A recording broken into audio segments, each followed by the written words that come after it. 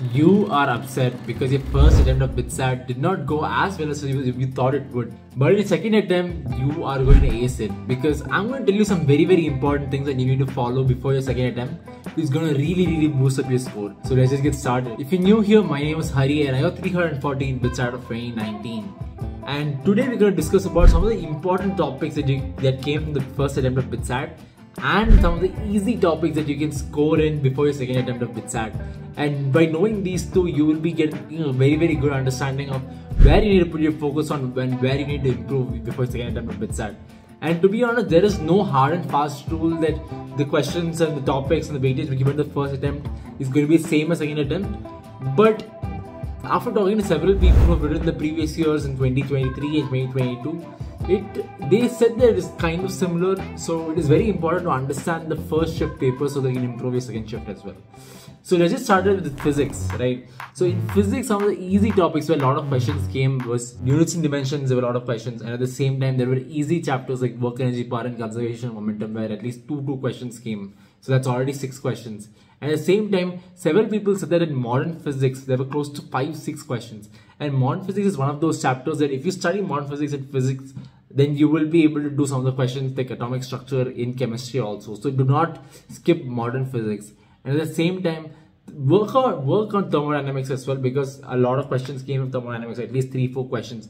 Thermodynamics is one of the harder chapters, but at the same time, if you put your focus over there, trust me, even there, physics may be kaam aayega or chemistry may be kaam aayega. So do not skip thermodynamics. And another 2 easy areas in physics are the different mechanical properties of solids, which is Young's modulus, what is stress, what is strain. And based on this, you'll get direct formula based questions.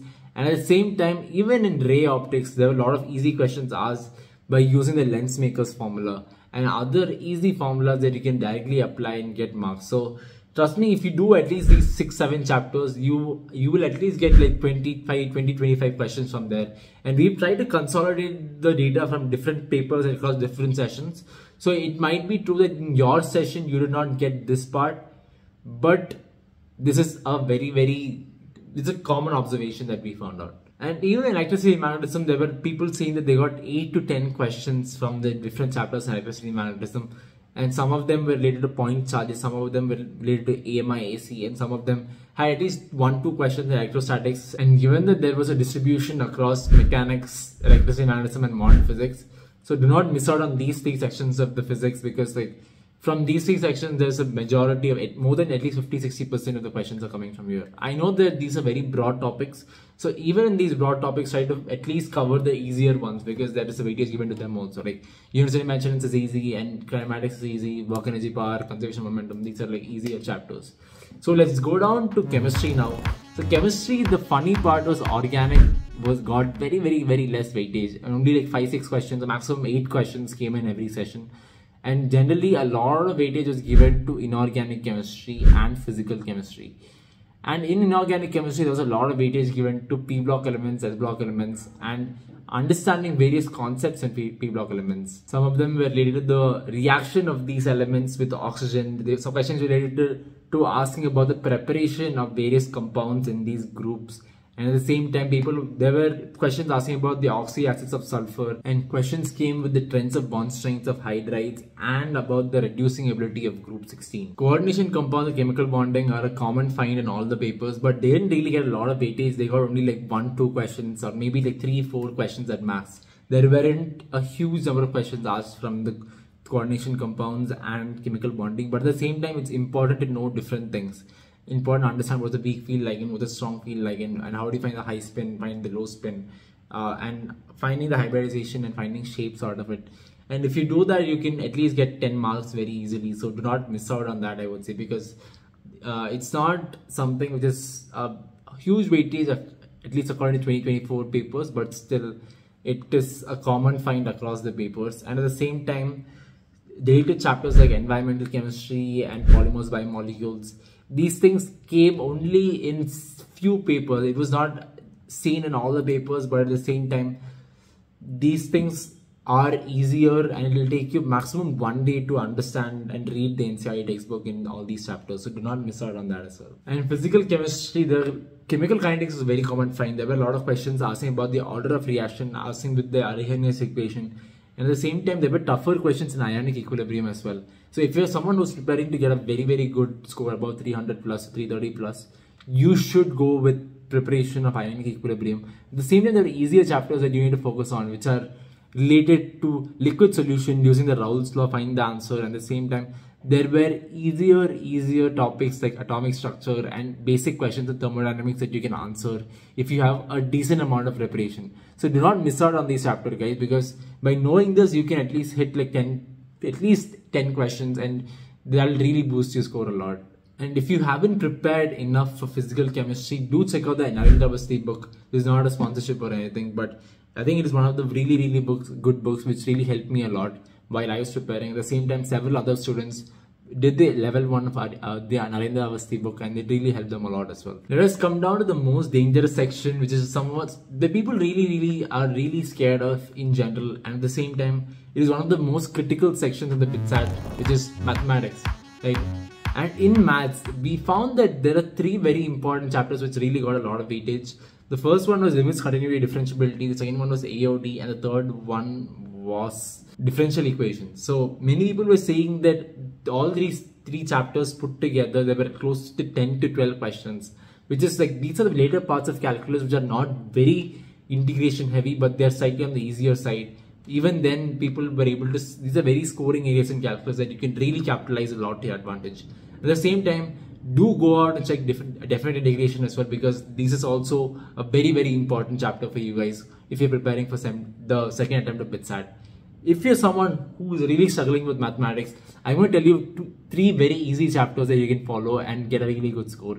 The first one is vectors and 3D geometry, because vectors and 3D geometry, the questions are really straightforward.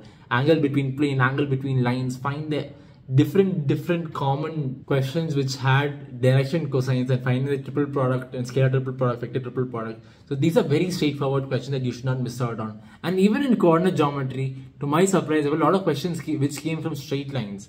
And at the same time, questions came from circles as well, which are not very difficult.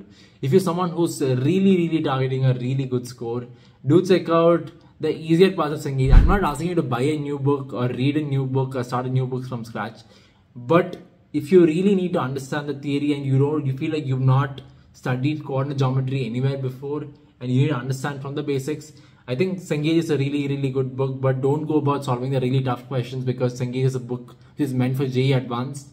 But if you're someone who's trying to solve problems, and if you're trying to go about solving problems in coordinate geometry, then do check out your coaching modules, and at the same time do check out the Arihant BITSAT guide as well, because they have decent amount of questions that you can solve and actually get a mastery over the concepts.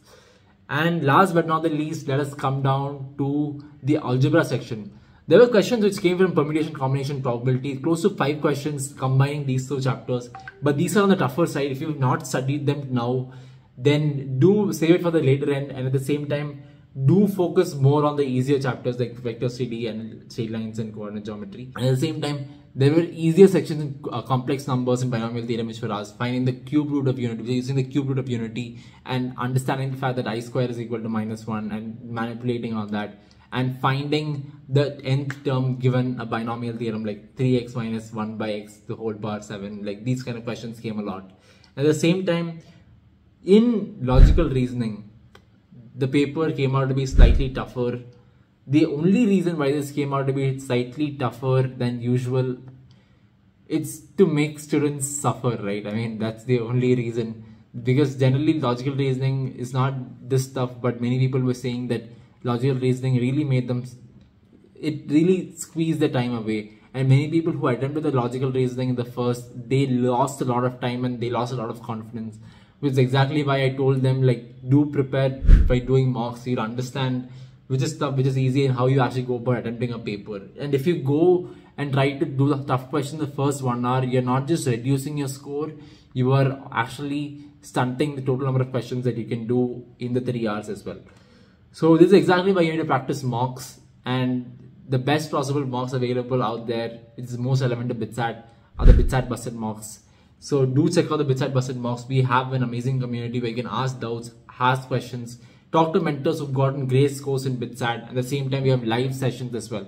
We'll be adding bonus sections into the paper as well, which is going to be very useful for you in the last 25 days of preparation. And if you're someone who's really preparing really hard for LR, do check out these type of questions specifically, because the alphanumerical pattern questions are important. Finding the paper folding pattern is important, and finding the next pattern given some X number of patterns. These questions are also kind of important, right? And what images, blood relation, these are very common questions asked. And if you really feel the need to go above and beyond, then you need to go and find the NTSC PYQs and some other Arihant BITSAT guide, logical reasoning questions, so that you can practice and brush up more on that. And English in general was very easy. If you're someone who has done at least 10th standard, 11th standard English, you should be able to do well. Finding the incorrect part of the sentence, given the comprehension, find the answer. These questions are straightforward and you should be able to do them. But the most important thing is to understand how well you can do in the examination environment, and the only way to do that is by practicing mock tests. Because अगर तुम लोग mock test नहीं किया तो then you'll just think that I'm going to get this much marks, and you're going to absolutely screw up in the actual paper. And doing relevant mocks is very important, and many people were saying the level of questions in certain mocks was significantly lesser as compared to the actual BITSAT level. That kind of damages their expectation and makes them very scared when they actually go to the BITSAT exam. So this is exactly why we have BITSAT Busted for you guys. So do check it out, and I'll see you in the community, guys. And until then, bye bye.